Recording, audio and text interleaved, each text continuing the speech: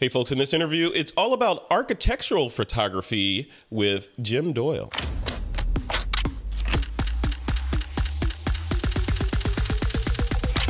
This is Twitter. Hey, welcome back to another episode of This Week in Photo. Today I'm sitting down with Jim Doyle. He's an architectural photographer and educator based in Southern California.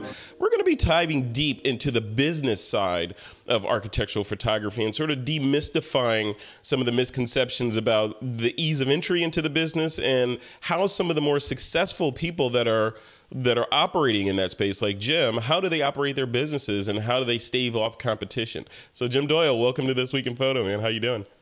Pretty good, pretty good. Thanks for having me. No, thank you for coming on. I've been looking forward to this conversation. So, let's just start from the beginning. I want to get a little bit of an introduction to Jim Doyle and sort of how you got to where you are now business wise, and then we'll dive into the nitty gritty of the business. So, who is Jim Doyle? When your elevator cocktail party speech. I'm a guy who makes things, I photograph things that I don't have to make smile. Let's put it that way. There you go. See, that is perfect. That is the perfect thing. That could be landscape photography as well, though, right? So. That could be pretty much any kind of photography where you don't have a live subject. That's correct. Yeah. That's correct. Yeah. Well, this is cool. But you and I, we did that pre-interview and we were talking about just sort of the directions that we would take this interview. And it became clear that, I've done a couple of other interviews with real estate photographers and architectural photographers. And what we failed to discuss in detail is just the business side of how all that stuff works. Like, how do you get clients? What's the best way to get clients and that sort of thing? So I wanted to talk to you about that. And I wanted to start it off with the importance of having a business plan, and some people say, especially, in today's sort of entrepreneurial world, business plan, whatever. Like Elon Musk doesn't have a business plan. Why should I have one? Is it important to have a business plan for this kind of business, or should you just be winging it and knocking on doors to get clients? Well, let's re-ask the question a different way. If you were going on a road trip, would you have a destination in mind and a map on how to get there? Yeah. GPS counts as a map. Any business needs a roadmap of some kind. You set a destination or a goal in mind, and you have to have a map or business plan or some kind of details on how to get there. Otherwise, it's just a hobby. Yeah, yeah. Remember, at the end of the day, if you choose to make a business of photography, it's a business. It just so happens you make pretty pictures for a living and get paid to do it. If you treat it like a business, it takes care of you like a business. And the thing that never ceases to amaze me is that people will pay good money for what someone creates if they believe and trust the photographer. Yeah. But how do you get to that point though? Like I said, the art of creating a business plan and then, taking that into the bank to get your business loan and all that stuff. It seems like those days are behind us for the most part. So if someone wants to put a plan in place or that map, like you're saying, how do they do that? Do they just scratch out some ideas on a piece of paper in pencil, or is it something more formal that you're talking about? Well, when I was in school, they taught us that you had to create a business plan that was about 30 to 40 pages long. And, I've gotten to the point where we change our plan we review it every 6 months and we update it every year. Because you have to kind of reinvent yourself every year. But there's basically 10 steps that I look at and my team looks at. We define what kind of photography we want to do. So do you want to photograph kids? Do you want to photograph families? Do you want to photograph products, automobiles, architecture, real estate, whatever? Then the second thing is you have to define what you want to sell. What is it you want to sell? Just the digital images, prints, your product. Create your marketing materials around that so you attract a particular client. So if you're talking to families about photographing their family and their babies, you're not going to show them real estate photography. You're going to show them family portraiture. Same thing with real estate. If you're going to show resale real estate, you use those kind of photos. Architecture for home builders is a different kind of photography, and commercial photography. Commercial builders don't want to see model homes. They want to see commercial buildings. And that, no, keep going. So your company name, your logo, your website, your business card, your pricing, your contracts, and don't worry about defining it all. Define enough so that you can get that first client. Everything will come in due time. But be sure to define your sales presentation and your 15-second elevator pitch. The elevator pitch is really critical, like you just caught me off guard. Basically, when you meet somebody and they ask you what you do, you need to be able to say something that asks them, tell me, or they ask you, tell me more. Mm-hmm. Yeah. Number 4 is define who your ideal customer is. Who is it you want to photograph? It becomes very evident what kind of material you're going to need to market that once you define who your client is. Go put yourself in front of those kind of clients. Where do they hang out? Where do real estate agents hang out? Where do families with kids hang out? And go find 100 no's. You'll find 1 or 2 yeses in that. I learned that back in the 70s with a class on strategic selling that I took from IBM. And they tell you, go get 100 no's. You'll find 1 or 2 yeses. Yeah. Number 7 is produce your product. Number 8, deliver the product. Number 9 is collect the money, and number 10 is ask for referrals. It's that simple. That's the process, and you just need to use it over and over again. It sounds pretty simple, but defining each step can be pretty overwhelming sometimes. But remember, you don't have to have all the answers to start. Just get started. What do you have to lose? Yeah. And a lot of people, they suffer from that, myself included, on a lot of things, and that's analysis paralysis, right? You get excited about something, or, maybe even watch this interview with you and like, man, that's awesome. I want to dive into that genre of photography. I feel like that might be my calling. And then you overthink it. Like, well, I want to be like Jim, but I got to buy everything that Jim has, and I got to move to Southern California, and I got to do this, and I got, so therefore, I'm just going to keep doing what I'm doing for a while and not jump in. What advice do you give to those people that they hear you and they're like, yeah, the most important thing is to start, of course, but it's hard to get off the couch. It's hard to break that routine of, it's Tuesday night, my favorite show's on, and then dinner, and then this, and then that, and then Wednesday comes, and I'm pre-programmed to do all this other stuff. How do you break out of it to do something as great as what you're doing? Well, my suggestion is stay there. Let me take care of the work for you. Let me make the money. There's a gentleman that I know up in the Bay Area who asked me to come up to do a seminar a few months ago. And he's a pet photographer. Mm-hmm. And so he was asking me the same question. How did you do it? And I said to him, his name was Jim also. I said, Jim, it's real simple. I said, explain to me what you're doing. And he described his process. And his process is exactly the same as what I just described. Mm-hmm. He defined who his client was. He defined what it was he was delivering. He defined his shooting process. He defined how he was going to deliver it. He just needed to do more of it. Yeah. That's all. Yeah. So can somebody do this when they have a 9-to-5 job? Yes. Is it easy? No. Right. But you have to. You have to jump and the net will appear is a saying that we employ. Jump and the net will appear. I like that. Okay. In one of my seminars that I teach, we go into more detail and all this kind of stuff, the 10 steps, and we actually help photographers define their businesses and find clients that they can work with. I have 4 rules in business, and I have to like the client has to like me, they have to like my work, and they have to pay me on time. Yeah. And those 4 have worked really well for us. So. That's how you build a successful business relationship in this stuff. I want to rewind a little bit, and you mentioned when you were talking earlier about your team. You've put together a team to help with this stuff, and a lot of us are solopreneurs, especially in the creative space. We're like, you know what, I can do all this by myself. I got I got sites or services for websites, accounting. I can do all that stuff. I can market myself. I got an email list over here. I got my camera. I'm a one-man band and I can do it.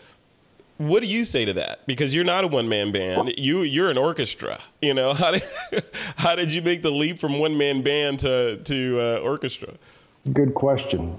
That decision is completely up to the individual. If you want to stay small, then stay small. The advantage is you can control every aspect of your business and work when you choose to work. The big difference, if you want to grow your business, is growing your business means you get to focus on things that you're really good at and delegate things that don't generate income for you. Mm-hmm. Think about it. You make money every time you press the shutter button. Why would you not be out pressing the shutter button? You don't make money when you're doing the accounting and making deliveries and running errands. So there's a rule in business that says delegate or stagnate. I chose to grow mine, and the reason was so that I could focus on the two things that I do well, and that's working with clients and improving my photography skills. That's just a passion that I have. I defined a style of photography. I worked with my clients to establish looks and angles that they want, and then I found like-minded people who I can work with that are photographers and editors who work with us on the different processes. And now we all have an income and we're not dependent on one person for an income. So if one of my guys gets sick, I'm not worried about where the paycheck's going to come from next week. Yeah. And I get to work on my business rather than in my business. I get to go out, work find new clients, develop new lighting styles, evaluating new equipment opportunities, on rather than in. So yeah, I've heard that work on the business versus working in the business. I think that was in that book. I don't know if you read it. It's called Rich Dad, Poor Dad. You ever read that one?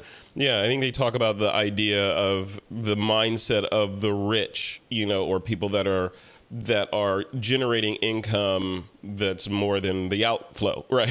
So the definition of rich. And part of that is when you're an entrepreneur is to do exactly what you said, is to work on your business instead of being a slave to it and working inside of it. But speaking of working, so there's the idea of clients, and this is a great interview for me because I can approach it from a complete outsider standpoint. I've never done this genre of photography, let alone run a business in it.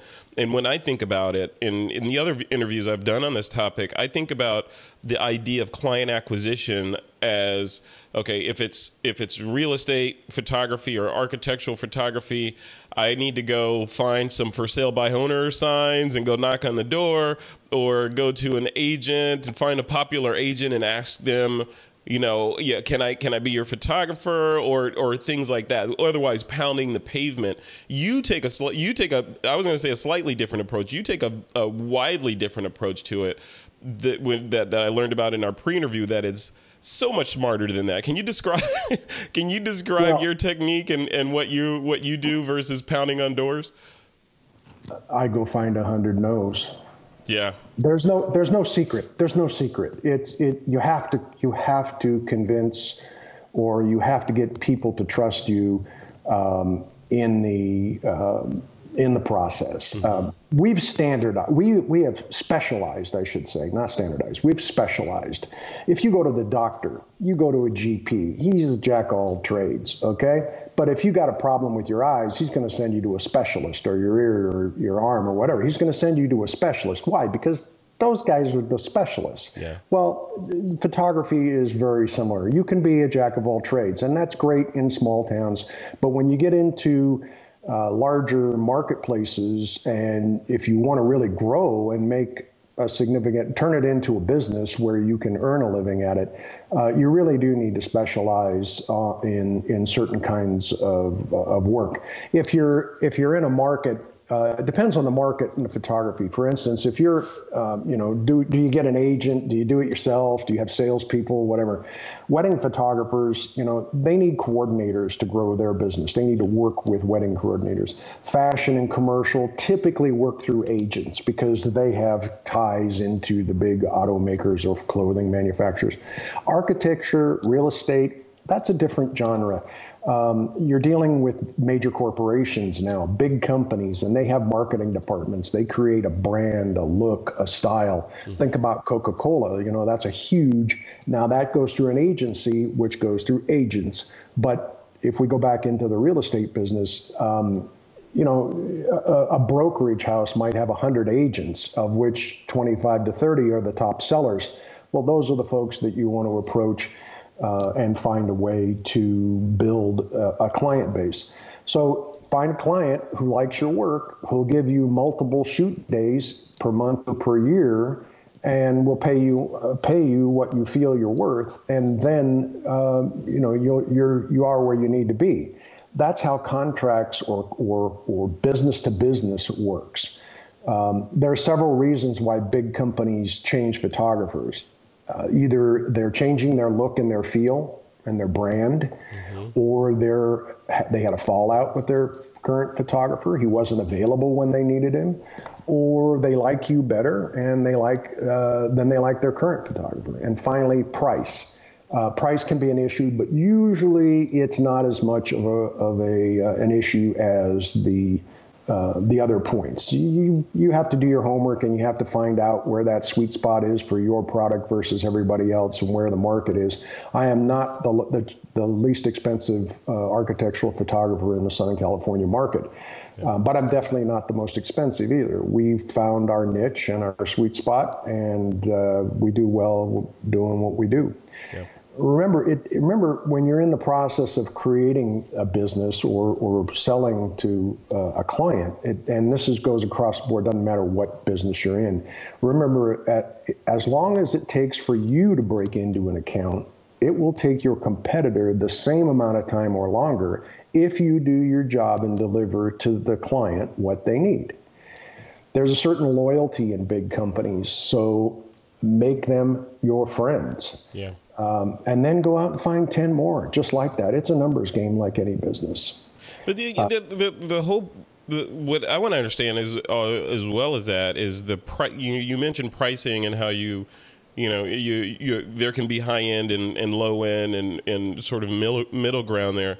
From a layman's perspective, when I look at this kind of photography, and I want to have you sort of, before we go into that, I want to have you define, so I'm using the right terms. So there's real estate photography. I'm sort of using real estate photography and architectural photography interchangeably. Is that right? And is there a difference between the genres of architectural photography and real estate photography, from your perspective? Realistically, no. Yeah. Are there, because if you're photographing a building, a house, it's architecture. You're documenting the architecture. Mm-hmm. Is it different in terms of genre, in terms of market? Yes. Real estate, which is resale, is one type of photography for MLS, for things like that. Mm-hmm. Architecture, new home builders, commercial builders, that's a different genre because you're dealing with different people. Real estate wants to show, as a general rule, 4 walls in a shot. They want to show the vast open space and how nice it is and how it looks. Yeah. In architectural photography, when you move into, and it's not that one's better than the other, because I know a lot of guys who make good money at the real estate photography. But on the other side, when you move into the higher end architectural photography, where we're not putting out 30 shots an hour, we're putting out maybe 6 to 10 shots a day. You're dealing with architecture, you're dealing with developers, you're dealing with builders, you're dealing with interior designers, and each of these need to be photographed a little bit differently. Architects are looking for details. Developers are looking for the overall view. Builders are looking for the fit and finish. Designers, it's the decor. Yeah. So you have to plan for that and be aware of that in each. Real estate photography, you're showing the four walls and the livability. The other ones, it changes the program. So if you're dealing with a builder, you have to photograph things one way. If you're dealing with a designer, you're looking at things in a slightly different fashion. Yeah, and how does that affect pricing?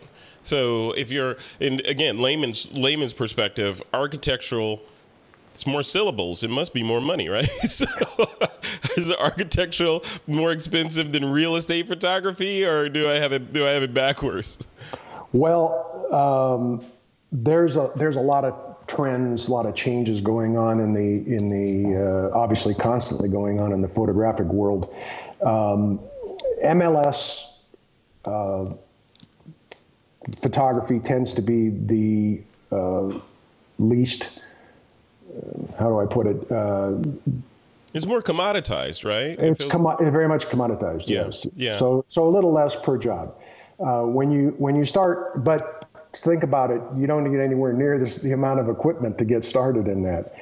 If you move into the higher end architectural photography where you're photographing a 10,000 square foot house and one of the rooms is 1,500 square feet, you need some light. And so the lighting equipment, the types of lenses that you use, the number of lights, we use anywhere from 10 to 40 lights on a job. Yeah, it's a big deal. So, yeah. So one shot will take an hour to set up and to really stage properly and get it absolutely perfect, whether it be the symmetrical or whether it be the way the furniture looks, because things don't. You're trying to create a three-dimensional view in a two-dimensional space, and so we have to make things look perspectively correct. Yeah. So, and then you go up from there, and architectural. If you work for Architectural Digest, they get paid pretty good, yeah. and that. But the genres are changing, and the look and the feel and the style is changing. If you look at what was popular 10 years ago. When the baby boomers were buying everything, that's not what's working now. You've got the next gen that came in, and then you've got the millennials that came in, and now you got the Gen X coming behind that. And think about, we use these things, and we become accustomed to a lot of what can yep. be taken on this rather than on the new 5D Mark IV from Canon or the 850 from Nikon or the Sony A7R III. So. It's different, and it's always changing. So this is another reason why I chose. When I first started my business, it was just me. I was doing the selling, and then I would shoot it, and then I would process it, and that gave me one day to go back out and do some more selling, and then I would just keep that going. And then I got to the point where, hey, I need 2 days of work a week, 2 days of shooting. Okay, now I'm working 60 hours a week, and now I need 4 days worth. Well, wait a minute, now I got to delegate some of this stuff because I got to sleep. And that's how it progressed in my case. I brought in somebody to help me with the post-production. Then I brought in an accountant, another photographer who helped me, and we started growing it from there. So we're up to 14 people right now. Wow, and that's about growth and scale. That's just smart, right? Because there's only so many hours in the day, and if you want to make more money, you could create more hours in the day, or duplicate yourself by adding more people to the mix. So you brought up a good question about. Just sort of the ease of use, like you were mentioning the cell phone and how the current generation, arguably the previous one, and future generations are becoming more and more accustomed to these highly capable cell phones and, artificial intelligence and computational photography that all these things can do way beyond things that were happening when I grew up with film, right? You could do magic with your phone now, sure. Which lowers the barrier to entry, or at least the perceived barrier to entry to a genre like this. If you're selling to a Gen Xer and they're like, what do I need to hire this guy for? I have an iPhone 20, and it can see into the future. I'm going to do my own photos. How do you manage competition like that, both from the side of ignorance of what it takes with 60 lights to get a beautiful shot, and also from new photographers that are coming into the genre and undercutting you and saying, hey, I just got this, this little mirrorless camera. I'm going to hang my shingle out and take business away from Jim. How do you safeguard and make sure that your drawbridges are up so that you don't get invaded every day? That's an interesting question. Well, you never know. The only way, I have a team of people that I have a couple of salespeople that work with me. They're account managers essentially, and we stay close to our clients. We work with them. We talk to them on a regular basis. We meet with them. We go to their offices. Sometimes it's as simple as an email, sometimes a phone call, sometimes it's in person. But as long as the client trusts you and believes in your ability to understand their vision, you'll continue to do business with that client. The other thing is most of my clients are pretty big companies, and they got a volume that most photographers wouldn't be capable of handling. That's, if they had one, yes, but if they have five, that's a problem. So that's another aspect of it. You talk about computational photography, and I do a lot of R&D. I research. I've got one of the light.co computational cameras.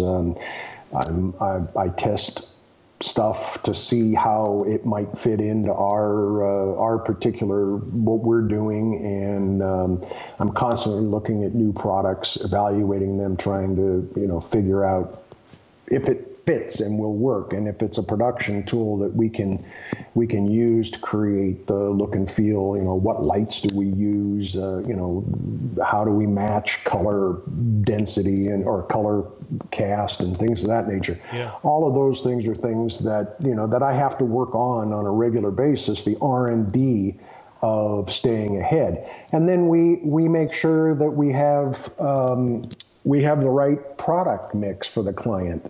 We have, I'm an architectural photographer, but there are several other things that we do, products that we bring to the table for our clients. We invested in the Matterport 3D virtual tour camera. Yep. Because one of our clients asked us to do that, and now we have several clients that we do that those tours for. That's not our primary market. That's a secondary product, but it does generate a little bit of revenue, and it keeps our clients happy, and it gives them a product at a reasonable price. Aerial and drone, I have 2 licensed and insured pilots on my staff. I line up the shot, they fly the drone, because you have to have 2 sets of eyes, with all the rules associated. So all these little things are things that we work on, and to try and make sure that we're delivering to our client. But again, we stay specialized. We don't do video. We do stills. We don't do, virtual reality from the standpoint of taking designs and turning them into like a 3D walkthrough kind of thing. Yeah, we don't do that we do that with the Matterport camera, because that's it's actual photograph, but we don't do that like with like CAD or CAD drawings, things of that nature. We don't do that. There are other folks that do that, and some clients want that. Yeah. Our clients don't, and so we just try and find the clients that we can work with, that work within our scope of expertise. We're specialists. We don't try to be, I have a relationship with another photographer who does all the portrait work for me, because I can photograph people, no problem. I used to do it back in the day.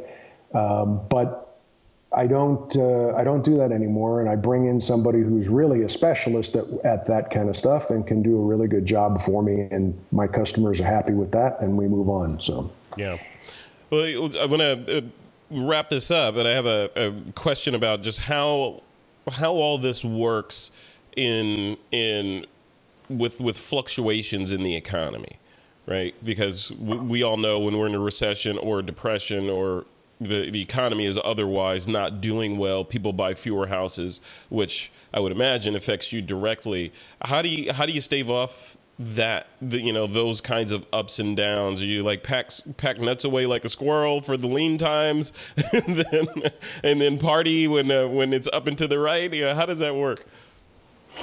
You make hay when the sun shines, bud. Let me tell you. We work in the building industry, so goes the building industry, so goes my business. I'm a member of the appropriate organizations. I attend meetings on a regular basis. I look at market forecasts. I follow national trends. This way I can see what's coming, what's hot, what's not, what's being used in other markets. But at the end of the day, I stay close to my clients, and we try to get forecasts from them as to what the market looks like. Okay. We're always looking for new clients too, so we realize that at some point, things are going to drop. Well, how do you fill in that hole? And we try to budget. We try to budget our all of my people try to budget so that we know that we can live on 3 to 4 days worth of work a week, but we work 5 days a week, so that when it does get slow, we have the ability to pull back a little bit and survive. We survived the last downturn. We'll survive this one. So, yeah. What's coming up next for you? Like, what's the next sort of thing that you've got your eye on to sort of drive the company towards? Well, we're working on several new lighting styles and photographic styles. We have 3 styles now that our clients can choose from, and we're working on a couple of new ones. We're seeing a shift in market as the baby boomers fall off and the next gen comes in, and then the millennials and the Gen X. Everybody has a different view of what photography looks like. Take a look at Architectural Digest or Lux magazine. Yeah. The changes that they've gone through in the last few years, in the last 5 years, has been phenomenal. They're now into a totally different genre or style of photography that is becoming more and more popular in the hospitality industry the same way. We work in the hospitality industry too. But we're constantly looking for new ways to create or to entice. Our job is to create a product that attracts clients, that attracts people. And we've seen when a client switches to our product, we see an increase in the amount of traffic, which translates into the number of people don't go look at homes anymore, just take a weekend and go tour homes. People use the internet. Yeah. And so that photograph has to set the hook. And it has to get them to want to take the next step, which is get in their car at $3.50 to $5 a gallon and buy the gas to go drive 20 miles to go see the house. So whether it's a new home or a resale home or any kind of home or whatever, people want to see, you're seeing a significant growth in the online ordering, and you're seeing a decrease in the brick and mortar. Well, the same thing is true in our business. We noticed this about 5 years ago, and we really pushed hard in that direction, and it's paid off for us. So. Love it. Very cool. I could talk to you for hours, man. so much to learn, but thankfully, you do seminars. You have a seminar series. Tell me about that and how that works and how people can sign up for that if they want to sort of put a toe in the water in this space. Well, I teach a class at Rancho Santiago College for beginners to try and get people interested in the art of photography. I think that it's important that we as artists pass on the passion to other people and get them excited about this art form, because not everybody can paint or sculpt. Yeah. And I certainly can't paint, and I certainly can't draw, but I'm reasonably good behind the camera. Yeah. I work through I belong to the Professional Photographers of America and California and the Orange County PPOC, which is Professional Photographers Orange County, and we work out of the California Center for the Arts in Santa Ana. And I have seminars where I teach people the art of photography and how to how to see and photograph architecture, because at the end of the day, it's all about perspective and it's all about the light. Yeah, I love it. I love it. Jim Doyle, thank you for coming on This Week in Photo, man. I appreciate it. I will link to your whatever you give me, your seminars, your website, etc., in the blog post and in the YouTube video for this episode. And thank you so much, man, for coming on and sharing the stuff that you know. It's a pleasure. Thank you for having me. I enjoyed it very much. Okay. All right, man. Have a good day. Look forward to the next one. Later. Thanks. Okay. See ya.